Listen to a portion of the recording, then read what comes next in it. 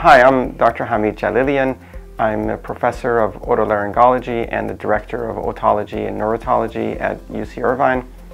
My role is to be in charge of the division that deals with problems of the ear, including hearing and balance, as well as tumors around the ear and other chronic conditions of the ear. Today I'm going to be talking about superior canal dehiscence.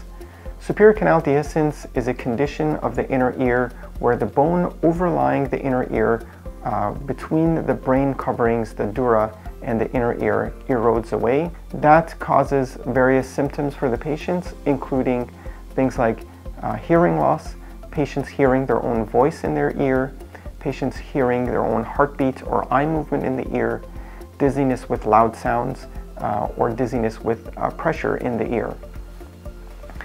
The treatment of this condition involves surgery. We have been unique in that we have found that a lot of patients with superior canal dehiscence also suffer from a condition of migraine that involves the inner ear. And when we treat that migraine condition, many of the superior canal dehiscence symptoms go away. In a very small percentage of patients that need surgery, we're able to do the surgery from multiple different ways, either through a middle fossa, through the mastoid, or with round window plugging.